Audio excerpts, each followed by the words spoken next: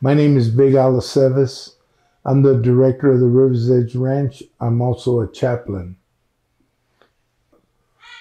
I was a founder, one of the co-founders of the Mongol Nation.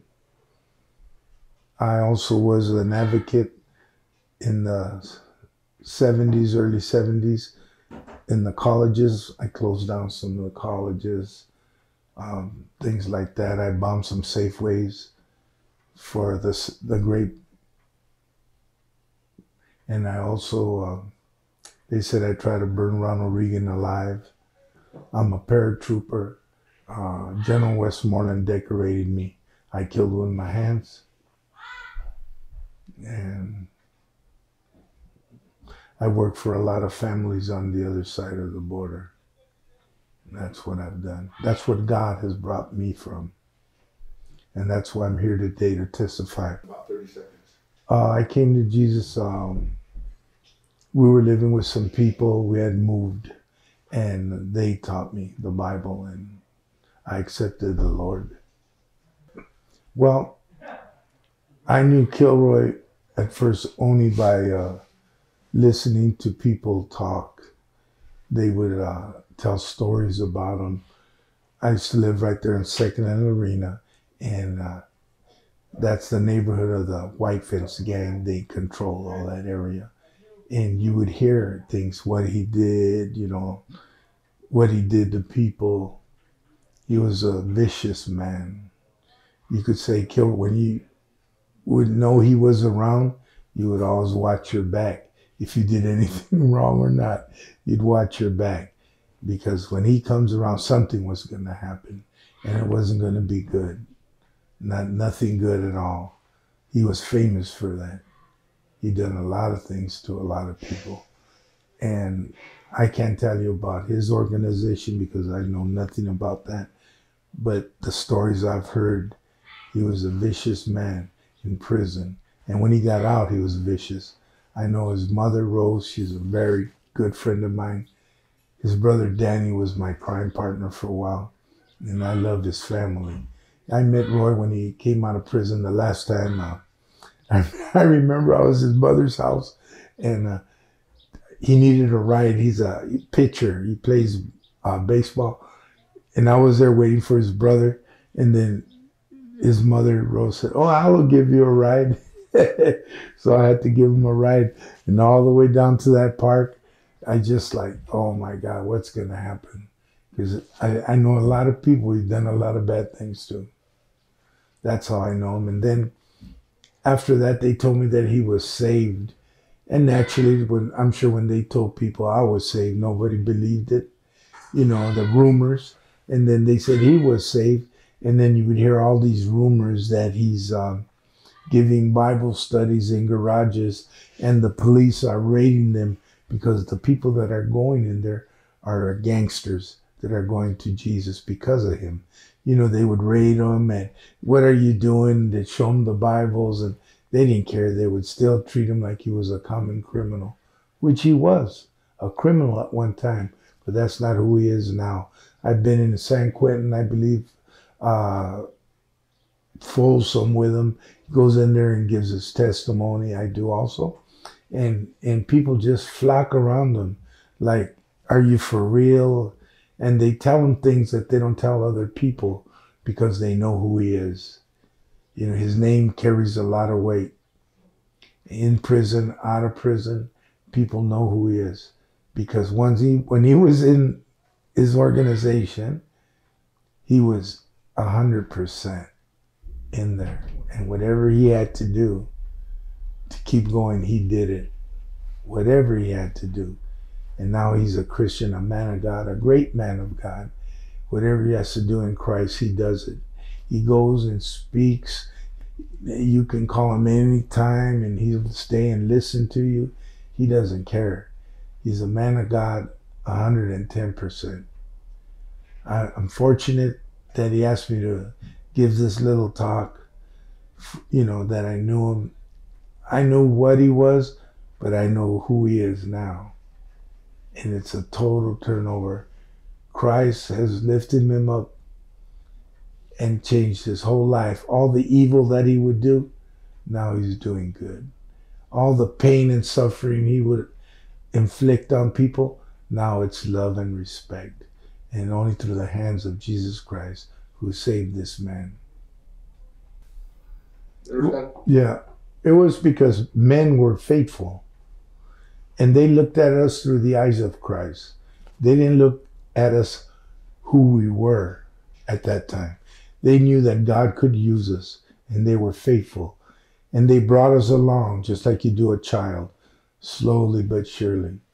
And God, and only God, has changed our lives.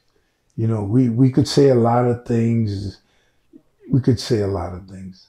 But all we do say is, thank you, Lord. Thank you for changing our lives.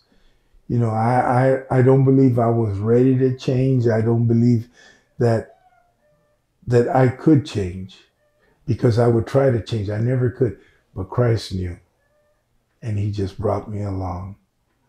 Just brought me along like you would your own baby. And you know, a lot of people, they have problems. They have problems drinking, drugs, they beat their wives, they're gangsters, they rob. All those things was a part of our lives. But God took us from that. And if you have that problem, I'm here to tell you that God can change your life as he did ours. He can change, no matter what anybody says. People say, oh, Big Al, he's not saved. Or they say about Roy, oh man, once in the mafia, always in the mafia. All those things. But see, they don't know Christ like we do. They don't know that he can change your life. They don't know how much he really loves you. And all you got to do is ask. And he'll come into your heart, into your life. Hold on. Go ahead. I'll tell you one story that I know of him. I remember the police got him. He was in a car. The police got him and took him. So naturally, the police impound the car and they take it to the impound. When you go to the impound, you know, the people there, they're going to search it, right? So when they opened the hood, a guy jumped out of the trunk.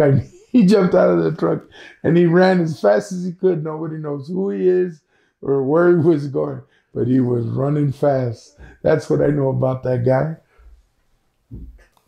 I remember one time we were going to San Quentin. I was sitting in the back seat. It was Black Dan in the front seat and Kilroy. And they were talking over old times. Remember this guy, what he did. Remember what we did to them and all that. And that, you know, you can't help but listen.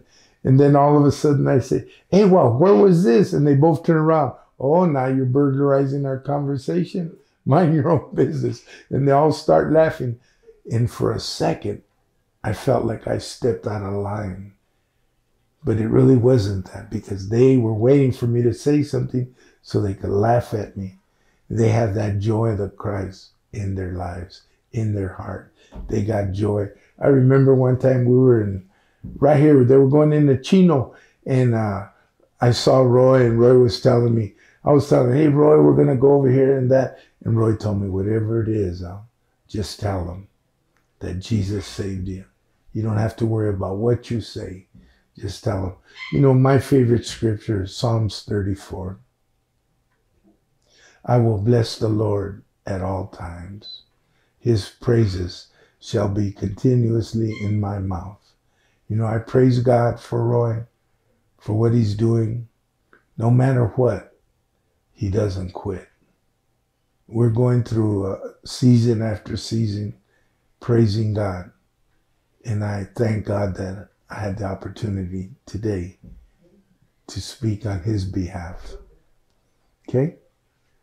Well, I believe in all my heart that he had such fame in his organization, such fame.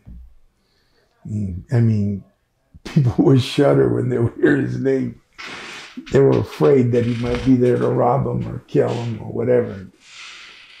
But now, when he passes, his legacy is what the power of God can do. What the power of God can do, even for people like us. That's what his legacy is going to be. People are going to remember him, yes, from the organization. but more from Christ. More what Christ changed his life. From before what he was to now what he is. That's his legacy. Jesus Christ is his legacy. Has changed his life. Yeah. Well, you got to remember, they have respect. They respect the man of God. Right? You go through some things. There's people that will say things, but everybody that knows you, knows who you really are or were, they respect you. They respect Roy. You know, I know a lot of people, they're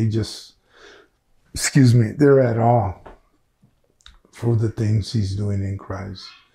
And as for me, I travel all over. I've been to India. I've been all over. And they know one thing, that I'm for reals, that I don't quit. Our main thing is Jesus Christ. We're on a mission, and when our number's up or when we're called for glory, that's when it's going to end. And when it ends, you know, I like to say this. My mother, one of the greatest things I can say, my mother has seen me sober. Just like Rose, Kilroy's mother, she's seen him sober. You know, she doesn't see him with a gun in his back pocket. Or, you know, that's the greatest thing that God did for me, that my family seen me a sober man. And I thank God for that. Many of us have believed the lie of the devil, and we live like that. Many of us. If you're out there an alcoholic, a drug addict, a gangster, whatever you are, God can change that. All you have to do is let him. Don't try to do it. Let God do it. I know, because he's done it for me. And if you're out there and you're hearing this, I don't care if you ride a bike, I don't care if you're in a truck, I don't care if you're taking the bus. God is calling you by your name. Whether you answer or not is up to you. I know what he can do if you answer, because I'm a living testimony to that. And I'm sure Roy would say the same thing. Just ask him to come into your heart. Ask him to forgive you your sins, and he will.